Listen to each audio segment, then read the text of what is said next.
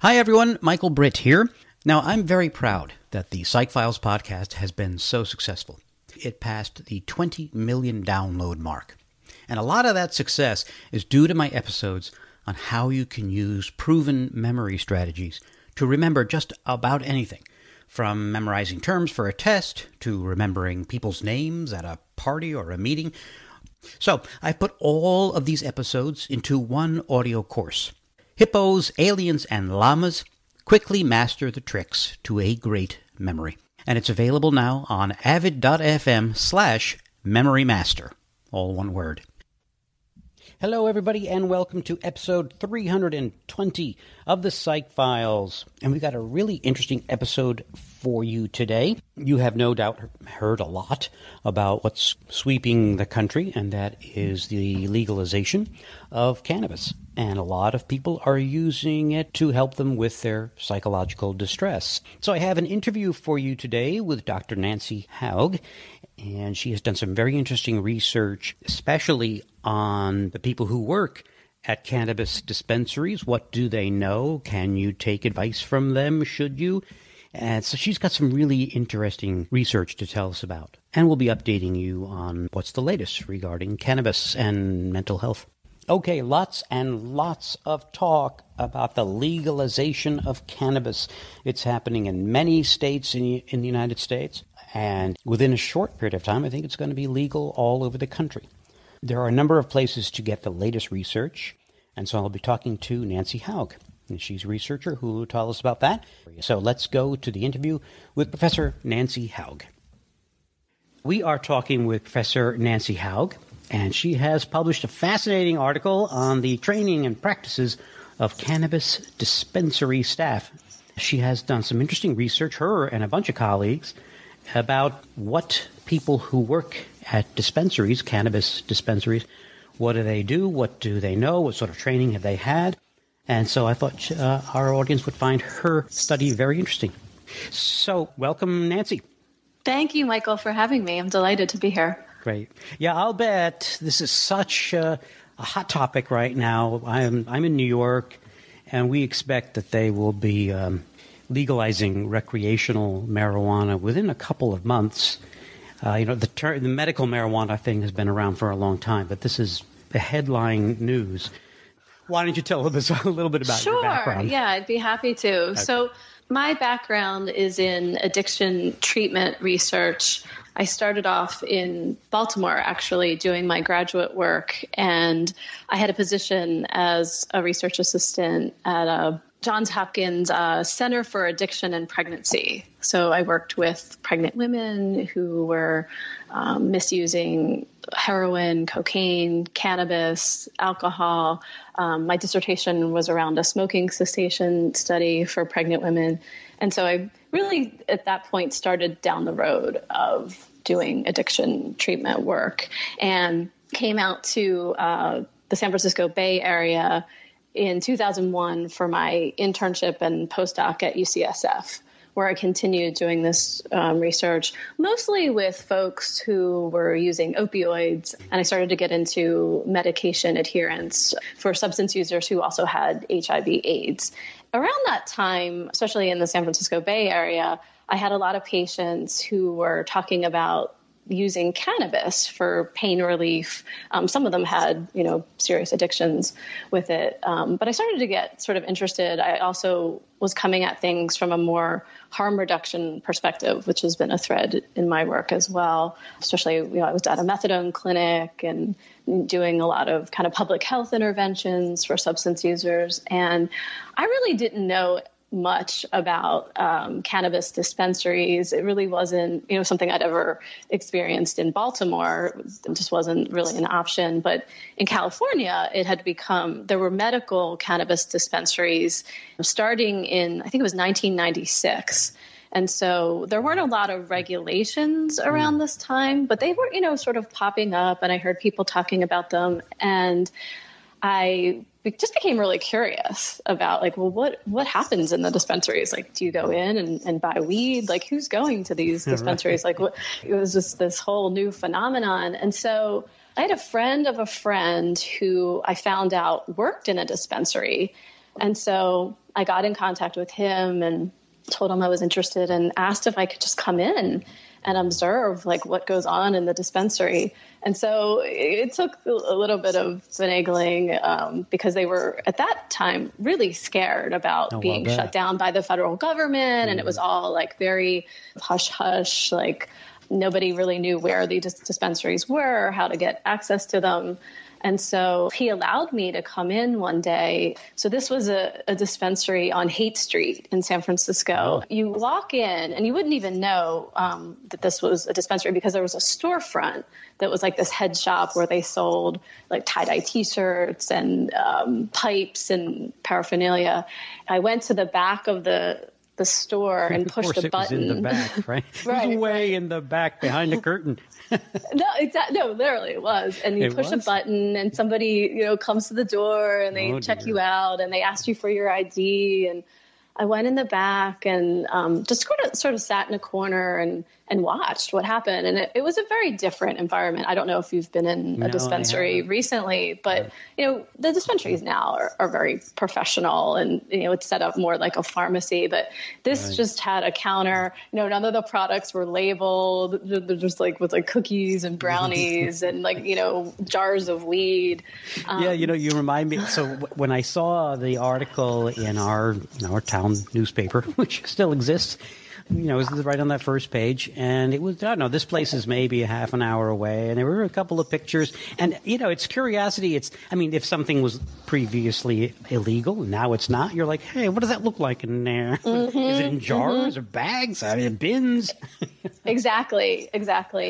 And I think the thing that really stuck with me and that was a catalyst for my work in this area was that the patients who came in, to purchase medical cannabis were not who I expected them to be.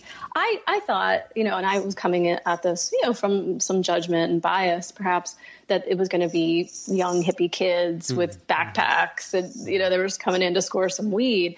And it was not like that. These were people who were very sick, chronic illness, wheelchairs, physically disabled, and they were coming in to purchase cannabis as a medication. Like they really needed it for all sorts of different conditions. I'd say mostly chronic pain. And what does pain derive from? Cancer pain, HIV, AIDS, different sorts of medical conditions. I didn't really have a lot of interaction with the patients. I was more there just to observe. It wasn't like a formalized research study. This was in the early 2000s. I didn't have any kind of IRB approval to do. It was really just more I was going in to try to understand like what's going on here to kind of inform, my understanding of medical cannabis and dispensaries. And so, that experience really opened my eyes to the idea that people are using cannabis as a medication, because previously I had really thought of it more as a recreational drug and a drug of, abuse and addiction. And I hadn't considered this other perspective that maybe people could really benefit from it. Yeah, the earliest memory I have of it being used for medical purposes, wasn't it for like glaucoma? That was one of the indications. I think the science has sort of disproved that one. Oh, really? That indication, at least the most recent from what I've read. So now you hear it being used for all kinds of things, and you can list them here in your article. I hear a lot about anxiety, PTSD, and yet you hear in the same breath that, well, there hasn't been any research on. Right. So the state of the research is what then? Well, so the National Academy of Sciences published, it's called The Health Effects of Cannabis and Cannabinoids, the Current State of Evidence and Recommendations for Research. And I believe that came out in 2016. And who was that publisher? It was a panel of experts, of scientific experts, but it was published by the National Academies of Sciences, Engineering, and Medicine. All right. I'll try to link to that from my website. Yeah, I can send it to you. Okay. Oh, that'd be great. If you would, that'd be great. Yeah, and so they go through all of the current research to date and provide a summary of, what do we have conclusive evidence for in terms of therapeutic effects of cannabis? Where is there substantial evidence, moderate evidence, limited evidence? And they go through all of the different medical conditions, a little bit with the mental health as well. And so really, we don't have a whole lot of evidence for the effectiveness of cannabis for any mental health condition. It's really the most substantial evidence that we have is for chronic pain in adults. And it's also been used a lot as a treatment for nausea and vomiting that's associated with chemotherapy induced, and also with HIV AIDS, and then multiple sclerosis spasticity symptoms. That's what we have the most evidence for. And chronic pain is such a broad category. I think the research has been done in more specific populations, like cancer patients. So, you can easily imagine a study. I mean, I don't know what medication they give cancer patients to alleviate or deal with pain, but, you can imagine a study where this group got this medication, this group got the cannabis, and the measures to follow. Right. So this paper that you just referred to was 2016. We're in 2019. Are they going to be updating it every few years? Do you know? I assume so. Yeah. I mean, I think more and more is coming out all the time. So yeah, I mean, it's actually hard to keep up with. There's so many papers with different results depending on the population that they're studying. We have medical cannabis, we have recreational cannabis now. A lot of people, I would say, are using for both purposes. Less and less is it being used now for exclusively medical reasons, especially I think with the legalization by many states where you no longer have to have a medical card to go into a dispensary. In a lot of places, like in California, for example, people can go to a dispensary and they don't have to say that they have a medical condition. They can just go in and buy cannabis for any reason. All right, and that's what it looks like we'll be having here in New York. Is it Cuomo? Is that yes, right. That was one of the things he talked about in his re-election. And right. I did read about that. Okay, so we don't know. We don't have any really good solid science regarding cannabis and mental health, but the studies are coming out. So in that atmosphere, I guess it is curious. So the people in this, I assume, sparked your story in the beginning, sparked you to ask the question to yourself. So in other words, on what do these people who work at the dispensaries, what do they base, what are they doing? Right. What are they saying to people? Exactly. Yeah. So I was collaborating with Marcel Bond-Miller, who was at the Palo Alto VA at the time, and he had launched a couple of studies looking at dispensary patients in San Francisco and the San Jose, I believe, in the Bay Area. And he had established some relationships with dispensaries, and they were looking at these patients and veterans in particular. What are they using cannabis for? He was really interested in PTSD and anxiety. And so, I kind of joined forces with him and started to become interested in dispensary staff workers. They are the people who the patients are interfacing with when they go into the dispensaries. So it used to be, since you don't, you're not going to go to your doctor. You don't have to go to your doctor. Yeah. Exactly. They used to have to go and get a physician recommendation, kind of like a prescription, but not really that formalized, in order to go to the dispensaries. But they would only meet with that person once to get this recommendation. There would be no follow-up care. The physician might say, try this or try that. But really, when they go into the dispensaries, it's the front line workers who are giving the advice and, talking to them about the products. And they're often called bud tenders. Oh, is that the name? A bud tender? Is it someone bud tender? Instead of bartender. Okay. Yeah. And so the bud tenders are selling the products and they're making recommendations. And so I became really interested in who are these bud tenders? What is their background? What is their training? What are they basing their recommendations on? And so that's how we came up with the survey, dispensary staff workers. we really just generated the questions based on our own knowledge and interest in this topic and some of the things the patients had told us. And we consulted with a couple experts, and we devised a pretty simple survey and sent it out to our contacts. Let me throw in a question, if I may. So what's a typical question? Is it Likert scales? Yes. How often? Yes or no in terms of whether you've had training, and then 7 or 9 point Likert scales? Yeah, we asked them a lot about what type of training, kind of what is your background, what do you base your recommendations on? Is it based on your previous experience? Is it based on what your patients have told you? Do you read journal articles? Have you had any scientific or medical training or background? Questions like that. You used the word patients just now, but these are also customers, right? Customers, patients, consumers. I think there's a lot of different language that's used. We also asked them questions about the conditions that the patients were coming in for, kind of what they were seeing. And then based on the conditions, for example, anxiety or depression or PTSD or other, chronic pain, what would the recommendations they're making in terms of CBD versus THC and sativa versus indica. And we kind of went through that for all of the different conditions that we asked about. So that made it a little bit longer. It was kind of like a matrix with all these different items they could select. Now, and can you just to be sure, I've done some reading, some others may not. You mentioned CBD and THC and sativa. Just give us a quick background, if you would. Sure. So one thing I wanted to mention is I prefer to use the word cannabis versus marijuana. And that's because if you look at the history of the word marijuana, it actually has some racist undertones, and it's sort of a pejorative term that was used a lot in the 1930s for prohibition purposes by the Federal Bureau of Narcotics. A lot of people really feel like it contributes to the negative stigma around cannabis. So cannabis is the plant name. Sativa and indica are really types of the genus cannabis, so that they're just strains. And I like to think of it. So my husband is an organic farmer, and we grow a lot of heirloom tomatoes.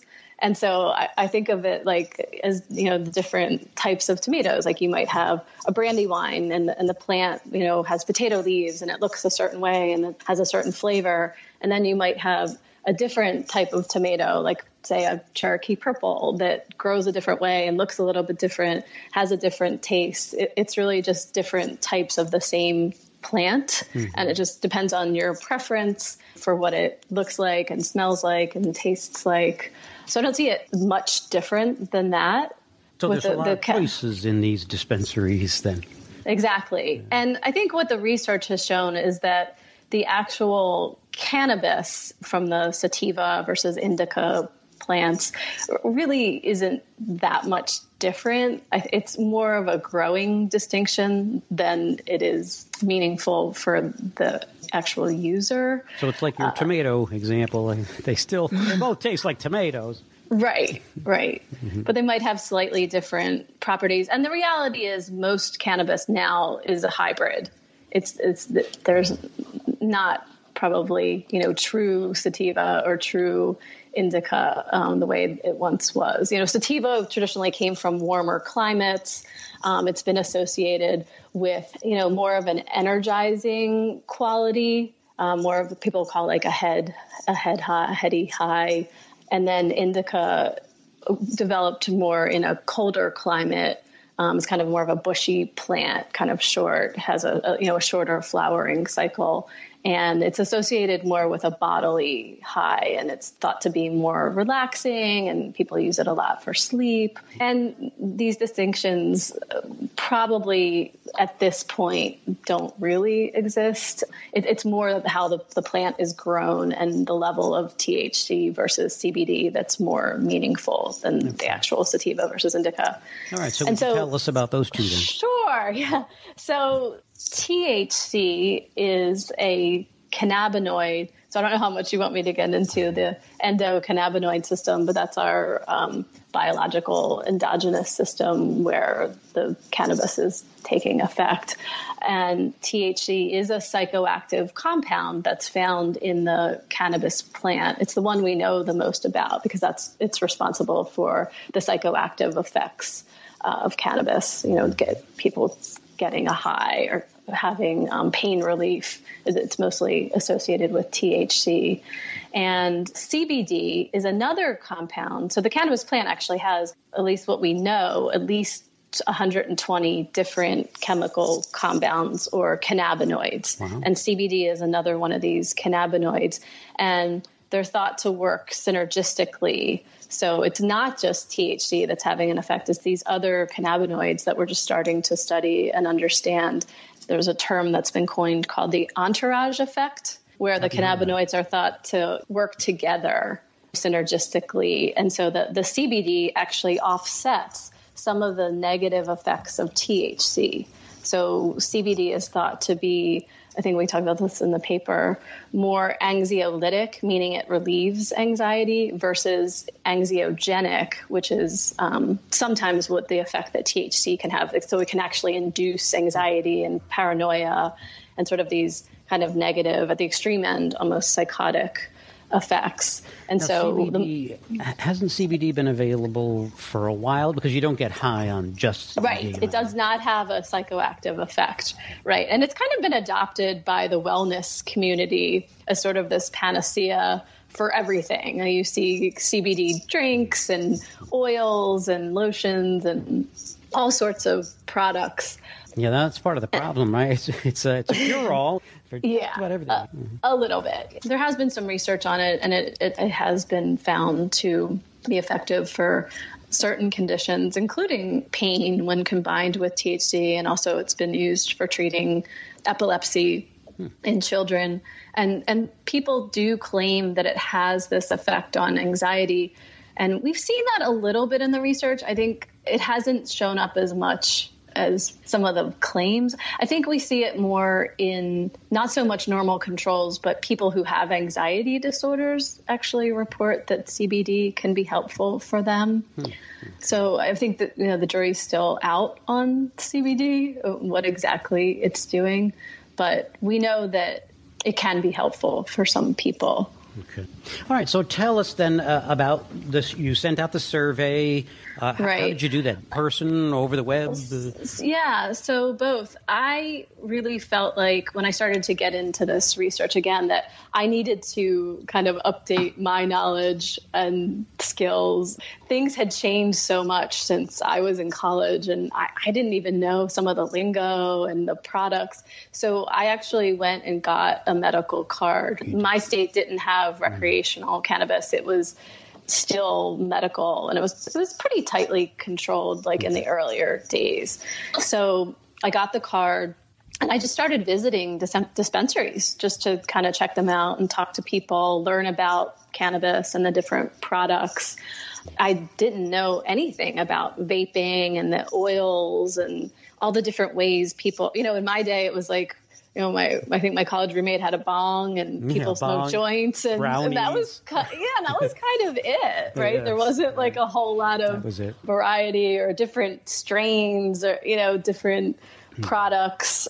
So, I just became really familiar with what was going on in the dispensaries and talking to staff members and kind of figuring out what would be appropriate questions to ask them if we're, really trying to scientifically study like what's happening in these dispensaries. So imagining I would be a little nervous if I was working there and you walked up with a little clipboard. Now, mind if I ask you a few questions? No. At this point, I was really doing more sort of almost like ethnographic research where I was pretending to be a patient. So I would go in, I'd ask them questions just for my own knowledge as a patient.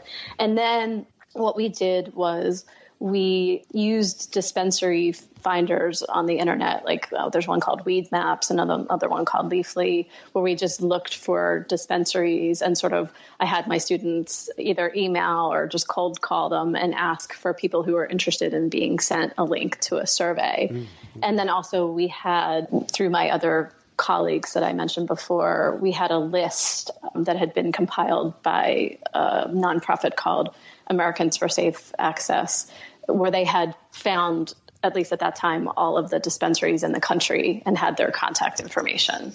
So that was super helpful because we could send out emails to all of them. I expected to have a much higher response rate than we actually got because we contacted a lot of dispensaries, but a lot of them, the email either didn't work or we got some sort of automated response. So there really wasn't anyone on the other end. When I'm looking at your article, it looks like you sent out 550? Mm-hmm. 55 completed surveys. Yeah. Have you thought about doing it again next year? Yes, I have. And we actually are about to submit for publication a second study that was kind of an outgrowth of this survey, where it's a qualitative examination. So we got interviews from 11 dispensary staff members where we really drilled down into training that they're receiving and some of the obstacles to training. Just ask them a lot of different questions about their role in the dispensary, which we found was really interesting, that a lot of the dispensary staff we talked to weren't even really sure what they were supposed to be doing. Are they customer service? Are they a product specialist? Are they supposed to be giving medical advice? What is their role? Yeah. They didn't want to overstep and give recommendations that they shouldn't be, but at the same time, the customers are asking them, well, what's the best formula for sleep? Yeah, so this is different than if you worked in a organic health food store, and people ask you, hey, what's the best? What's the difference between this kind of cereal and that? Wheat and germ. I mean, those are okay questions, but here you've got people come to you. Let's say they have anxiety or PTSD. I mean, now this is a much more serious kind of question to be asked. Exactly. Yeah. Exactly. And some of them felt like they didn't have the training or the background to be able to answer those questions. And it seems like dispensaries, depending on the state that they're in and depending on the regulations, have different approaches for training the dispensary staff. Some of them have in-house trainings, and then others will say, we'll do this online training that's already been established, and that's enough for us, and whatever you want to do on your own. So a lot of times it's left up to the dispensary staff member to educate themselves. Wow. All right. So what other sorts of things did you find then from the survey? What I'm looking at here in the study is that you've got, I think at one point you say, of the very small number that had any kind of training at all. I think it was actually about half, right? Mm-hmm. Who said so half of these dispensary staff had no formal training. Right. Wow, yeah. And I think that is changing now. We are going to do another survey to see what's happening, but at least from the dispensary staff we've been talking to and doing these interviews with, it sounds like they're being required to obtain some sort of training, whether it's online or in person, so that they're a little bit better informed. And I think some of that is just from a business perspective. They want the frontline workers to know about the products. And so you would think that customers in any store, they can tell whether you know anything about it or not. Right. And if you don't, especially if competition comes, like right now, I would guess this. I know this is the only dispensary in the area, so that once there are more of them, there's probably going to be more training of the staff. Right. I think the other thing that surprised me was that a lot of the dispensary staff workers, and this was in our study and another study, are women. I guess it's not that surprising, but I guess I had always thought about cannabis as being more, of a male activity. Mm-hmm, yeah, I know, oddly enough. Yeah. I don't know why. Is that women taking the usual role of caretaker? Well, I wonder about that a little bit. Why are they attracted to those positions? And I think there needs to be more study around that. Who are these people and what is their interest in working with cannabis and working with with patients. Yeah, that's a good question to ask. In that role, right? Yeah. Why would they do that? Yeah, I mean, one of the pieces of data that kind of came out at me from the study, that 89% base their advice on the condition or the ailment that the person says that they're. But you've got like 79% just talk about the experience other people have. Well, I know people who, okay. Right. Their own experience was 71%, sort of like, well, I prefer this one over that one. Right. Oh, right. Boy. Yeah. And I've heard dispensary staff, when I've gone in and I've heard them talking to people, I've heard them say, "Oh, I really like this one. You should try it." And it's not even based on anything except their own preferences or experiences. And is that someone responding to a question like, I've been very anxious lately? Yes. Yeah. Really? Sleep is one that comes up a lot. Yeah, So. The scariest number, I think, is the 21%. I mean, in this study, that's 9 people. So it'll be interesting to see what you get next year. But still, main motivation is whatever needs to be moved out of inventory. we got an overstock of this, so let's push this one this week. And problematic. Yeah. Well, but it's now, this is an industry, right? It's been completely corporatized. It's big business in a lot of places, especially the recreational dispensaries. They just want to move product. And so, we're going to put stuff on sale. We're going to give incentives for certain products. And that's for the dispensary owners. It's just, we want to sell more cannabis. Like they about profit. Probably aren't considering the needs of patients. Did you ever see a sign that said something like, "You're responsible what happens to you," or we are not qualified physician. You should, it's sort of like going on a diet, right? Well, of course you should talk to your doctor. Right. I haven't seen signs like that. So what does the average person do at this point? I mean, so if you have PTSD, let's say anxiety, I mean, there's journal research which never seems to get to the public. Right. I think one good site, have you heard of Erowid? I don't even know how to spell. Okay. EROWID. It's a harm reduction website that I believe was originally developed to inform people about psychedelics and different kind of designer drugs, or drugs sometimes called research chemicals, where there's just not a lot of information. And I think it originated as a lot of personal stories and anecdotes, but it's now become, I think, somewhat of an authority on a lot of the scientific research that's out there. I mean, it still has a lot of personal stories and information, but I think it's a very helpful site. Yeah, I'm looking at it now, and so that's EROWID.org. I'll have a link to that from my website. But yeah, I'm seeing they have, for example, a monthly newsletter. Right. Mm-hmm. So they will probably tell you about newly published research? Yes, they do have a lot of scientific information and articles up there that I think could be really helpful for the lay public. Any other source? Leafly is, I think, pretty decent. LEAFLY. It's more of like a sort of dispensary finding kind of site, but I think they have pretty good articles where they try to incorporate current research, and I found it to be surprisingly accurate for a lot of things. I mean, I think it's definitely slanted more towards cannabis is this wonderful drug that's really helpful to a lot of people. I think it's important to have a balanced perspective that this is also can be a dangerous drug and very addictive for a lot of people. When you find websites or information, it tends to lean one way or the other, where it's like, be really careful, this is addictive, you shouldn't use it, or like, this is the greatest thing ever and you can use it for everything. So I think we have to be really careful and sort of see both sides. The bigger the claims, or more outlandish they are. And especially if I see one of these sites sells the cannabis, so I'd be like, if you stand to make a big profit, then I don't know how independent your recommendations are. Right. Yeah. And I'm sure Leafly probably gets a lot of kickbacks from dispensaries and, different cannabis industries. But I think they try to provide information and evidence, especially with CBD and THC and some of the different products and the effects. Okay, yeah. The Arrowwood site looks pretty good. Yes. Okay. Yes, I would recommend Arrowwood.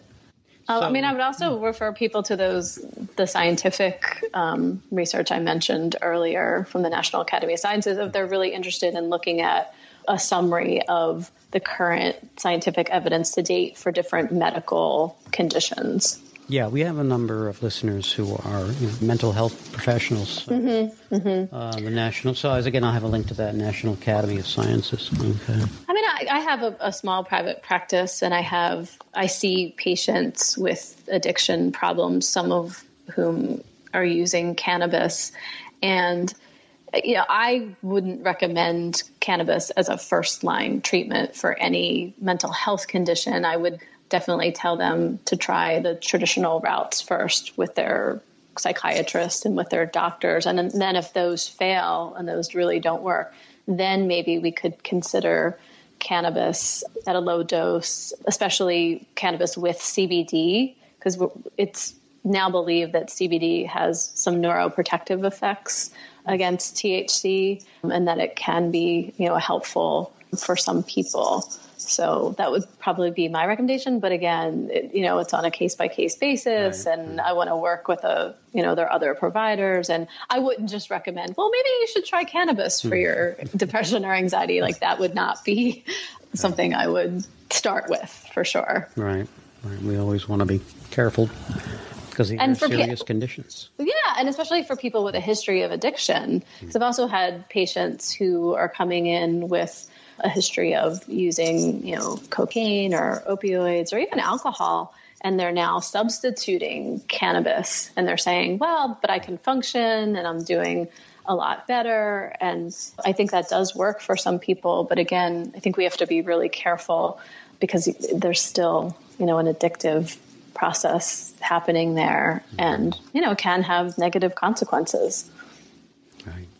All right. Well, listen, thank you so much for being on the show, educating our listeners. It's been really interesting. So I'll have a link to your site. You've got other research in the hopper now around cannabis? Yes, we're about to launch a study on vaping, which is another new phenomenon. I'm particularly interested in adolescents and women, why they're vaping. Are they using it as a harm reduction method, instead of smoking?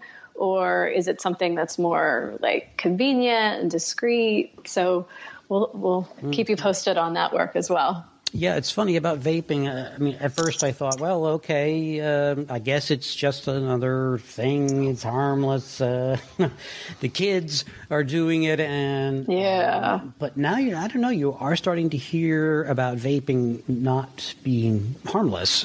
Right.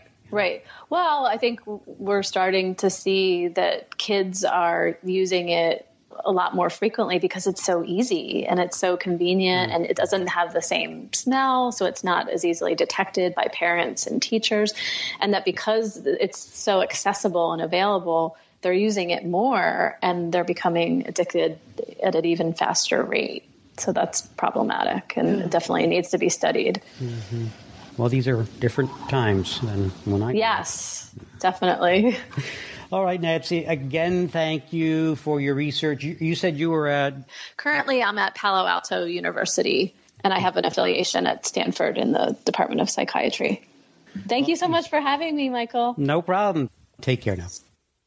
If you want to get more information about the research that's been done on cannabis that Professor Haug mentioned, then come to the site, and you'll see the links to those resources. Hope this was an episode that really gave you a lot to think about. It certainly did for me when I was talking with Professor Haug. There's a lot we need to learn about the effects of cannabis, so you'll be hearing a lot more about it in the future. And I thank you for listening, and I will see you in the next episode of the Psych Files. Take care.